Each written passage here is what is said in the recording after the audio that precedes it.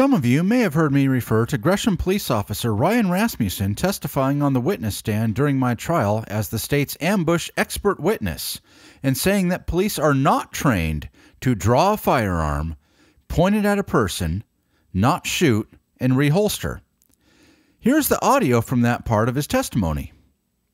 And what is the training that you do with regard to being in that low-ready position versus actually pointing the gun, semi-masked at the person?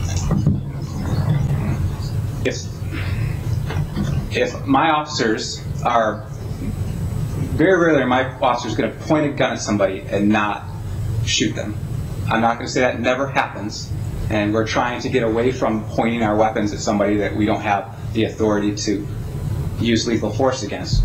We're trying to get to the communicating with them at a low ready, and then if we perceive a threat, punching out and engaging that threat. We don't indiscriminately point our weapons at people.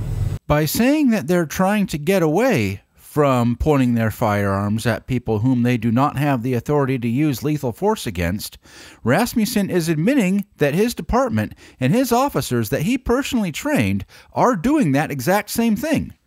But let's continue on. And that's the training? Yes. So is it correct then, or am I understanding correctly, that the officers are trained not to actually point at the person until they're pulling the trigger? Correct. So if you are someone in Oregon whom a police officer has pointed their gun at but not shot, according to their own firearms instructor and use of force expert, that is not how officers are trained. It's not reasonable, and it's an unlawful use of a weapon.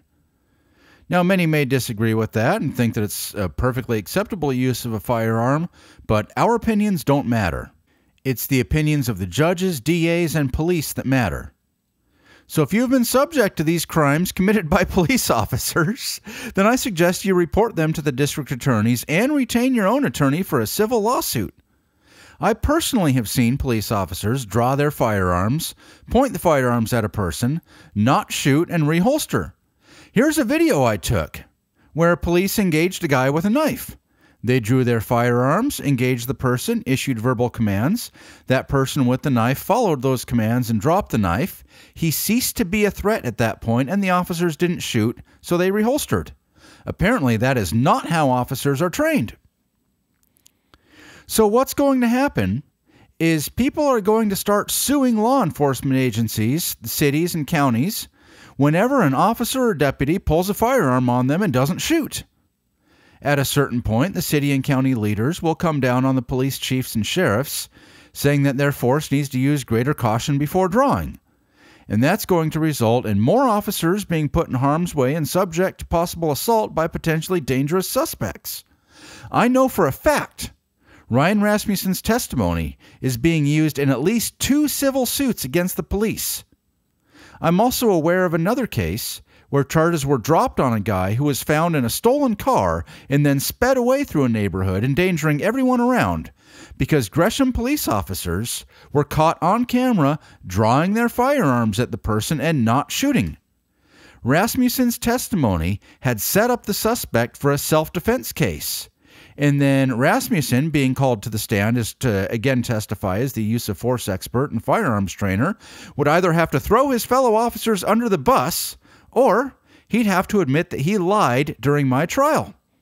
And since the DAs and police want to avoid that, they dropped charges on this guy, leaving the suspect free to go out and steal more cars and endanger more people with his reckless behavior.